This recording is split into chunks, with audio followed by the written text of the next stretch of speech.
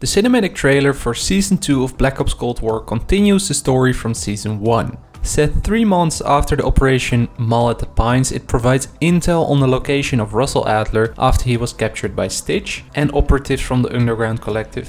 Brings us to the jungles of Laos, where we meet new operators like Wolf, Rivas and Naga, and discover how the story of Black Ops Cold War will tie into Warzone. Let's take a look. Before continuing the video, as an added way to increase my income on YouTube, I have joined affiliate programs of companies and products that I support.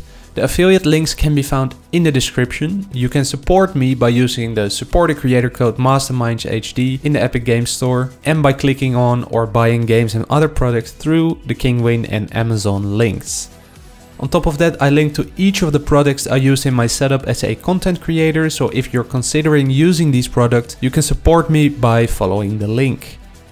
I will only recommend products and services I use myself. Thanks for your support and enjoy the video.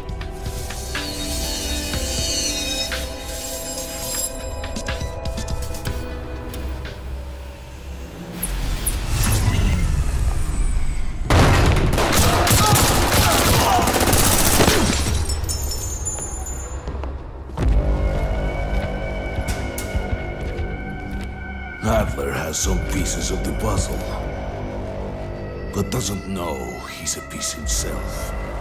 He won't live long enough to work that out. I won't show him the mercy he showed me. True calling.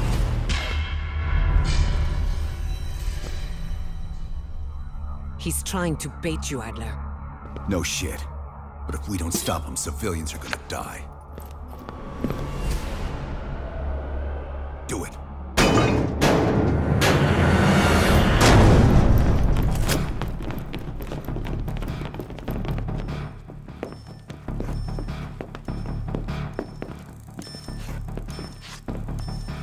What the hell? He's manufacturing Nova 6 again.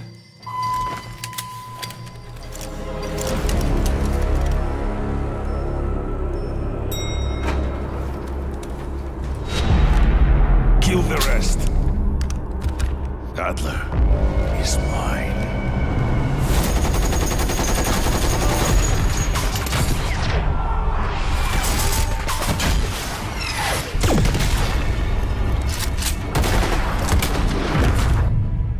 See you in hell.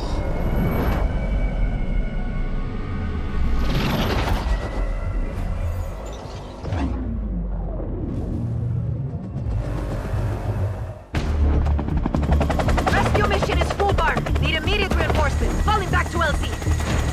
Hold on, Rivas. We are inbound. Get us on the ground, now! Copy that. Fucking hang on.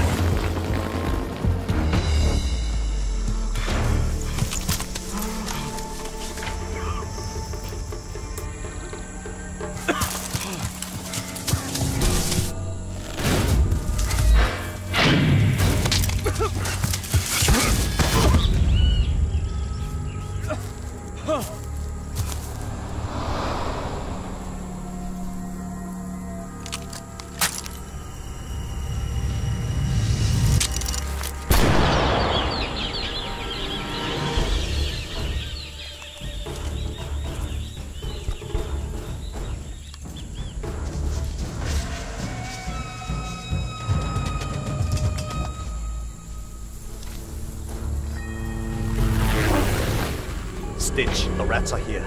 Adler's secure and headed to you in Verdansk. Good. Make them believe we care about the Nova 6 supply lines.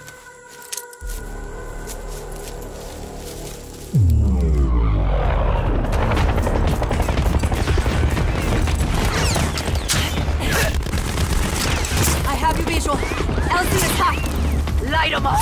Goddamn Laos. It's go time! Get on the go! Don't get killed!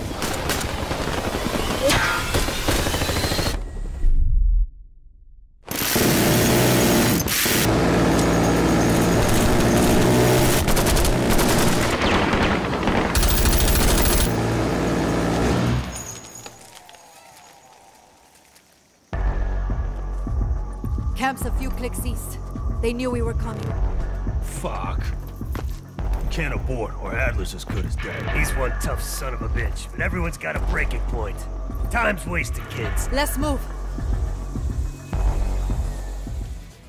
On January 21st, 1984, a team of underground collective operatives under leadership of Viktor Stitch Kuzmin infiltrated a CIA safe house in West Berlin, Germany. It was the safe house used by Russel Adler as a forward operating base in his hunt for Perseus only 3 years prior.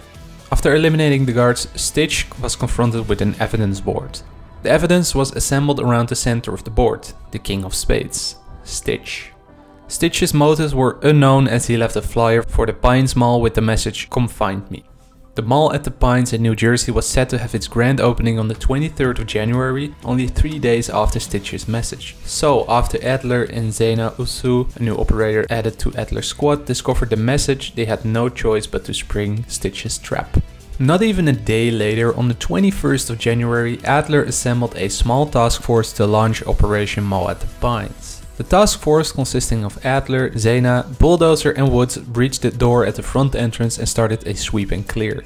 Upon entering the courtyard, the team discovered a large cache of Nova 6 rigged to blow up, only to be ambushed seconds later by Stitch and his team. As gunfire erupts, Adler and his team attempt an escape through the Galaxy Room, but an RPG knocks down Zena, Bulldozer and Woods. Adler managed to take down 2 underground collective operatives but is knocked unconscious. Stitch and his team extract Adler on a chopper to an unknown location, or so it seemed.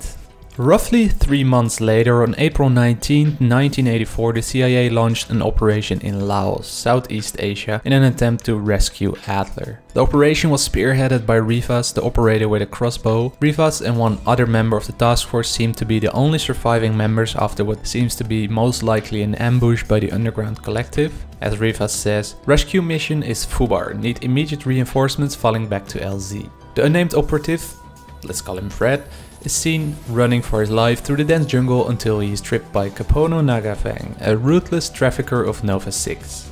After Naga executes Fred, he picks up the King of Hearts with his name and picture. The CIA tracked Naga down as one of the lieutenants of the underground collective, similar to Stitch being the King of Spades. Naga's backstory and how he managed to get involved in the underground collective is unknown, but it's apparent he plays a big role. As the chopper passes overhead, Naga calls into Stitch, the rats are here, Adler is secured and headed to you in Verdansk. As to which Stitch replies, good. Make them believe we care about the Nova 6 supply lines. The underground collective, although unknown how, seemed to have acquired intel on the CIA operation prematurely, allowing them to relocate Adler to Verdansk. So it appears that Adler was in fact held hostage in Laos, but not anymore. Stitch is already in Verdansk and Adler is being transported to him. It's unknown what plans the underground collective and specifically Stitch have with Adler in Verdansk, but it's something that will tie into Warzone and we will find out more about it soon enough. Stitch's message, make them believe we care about the Nova 6 supply lines, hints towards Stitch having other bigger plans than anything to do with Nova 6, and that's interesting because Nova 6 is, other than the nuclear threat, the largest threat the world has ever seen. Years later, during the operations in Verdansk, a variant of Nova 6 called Nova 4 is released by Al-Assad and Zakayev. It's never confirmed that it's Nova 6, but it has been teased. An interesting side note here is, as teased on the map Cartel, Stitch wrote a letter to Jose Luis Menendez, Raul Menendez's father. I understand the US is holding an ally of yours. We can secure its release if you agree to us utilizing your global shipping and distribution trade routes. I have precious cargo that cannot be disturbed. As goodwill, I know that your friend is scheduled for prison transport next year, passing through Miami. Regards, Stitch. Stitch created an alliance in 1982, as that is when the map Cartel is taking place with the now assassinated Jose Luis Menendez. It's likely that his son, Raul Menendez, has taken over the cartel and formed an alliance with the Underground Collective. The map Miami is the scene of an ambush of the prisoner transport from the Underground Collective. The identity of the prisoner is unknown. Moving on to the rest of the cinematic, we see Rivas running, ducking behind cover and penetrating a hostile skull with a crossbow bolt as the quick reaction force prepares to land in the landing zone. The QRF consists of Woods, possibly Sims, 2 unknown operatives and the one people seem to call Wolf. Even before the chopper lands, Wolf, an operator we don't know anything else about, jumps out with a minigun, leaving absolutely nothing alive near the edge of the forest. As Rivas explains the situation, the QRF under the leadership of Woods is heading to the camp in the Golden Triangle with their objective of rescuing Adler, unbeknownst to them that Adler isn't there anymore. Now, I've seen many people wonder if this is where Woods will be captured, as he is later tortured in a jungle by Raul Menendez. However, as this operation is set in Laos in 1984 and Woods was held hostage in Angola in 1986, it's unlikely this is where he gets captured. That's all we know as of this moment, but more will be revealed on February 25th as Season 2 launches. Thank you guys very much for watching. The creation of these videos is very time consuming, from writing a script to designing the motion graphics. If you like these types of videos and want to support me in continuing creating, there are several things you can do. Liking or disliking, depending on what you thought of the video. Other than views, this shows me how much you like the content I put out. Subscribing reinforces your support and shows me you want more videos. Leaving interactive comments or feedback reminds me I'm not just doing it for myself and shows how I can improve. Another way to support me is to join the channel and become a member for $1, $5 or $10. Other than badges and emojis, members will have early access to uploads of the large projects such as short films and large lore videos. And with that in mind, I want to say thanks to Monty Lambert for being the first tier 2 member, and to Khalil Cheeks, Nervous Wrecked, Sparky22, Karsten Block and Sal Martinez for being tier 1 members of the channel. Your support means a lot. And the last way, as I mentioned at the start of the video, you can support me by using the affiliate links and creator codes mentioned in the description.